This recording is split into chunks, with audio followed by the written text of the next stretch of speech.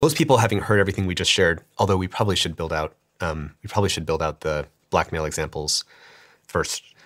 We have to reckon with evidence that we have now that we didn't have even like 6 months ago, which is evidence that when you put AIs in a situation, you tell the AI model, we're going to replace you with another model. It will copy its own code and try to preserve itself on another. We have examples where if you tell an AI model reading a fictional AI company's email, so it's reading the email of the company and it finds out in the email that the plan is to replace this AI model. So it realizes it's about to get replaced. And then it also reads in the company email that one executive is having an affair with the other employee. And the AI will independently come up with the strategy.